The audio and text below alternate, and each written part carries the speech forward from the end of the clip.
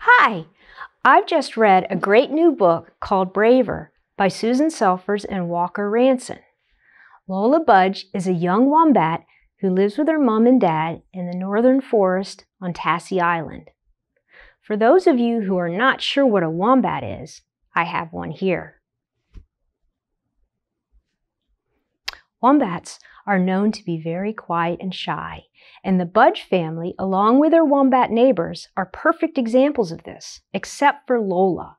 Lola is outgoing. She loves to talk. She longs for adventure and meeting new critters, something that in the wombat world is not valued.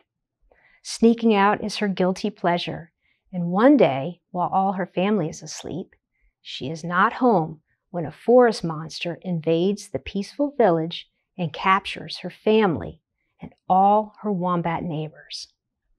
Turns out the forest monster is none other than a carnivorous Tasmanian devil, and suddenly Lola is launched into an adventure that she never could have imagined.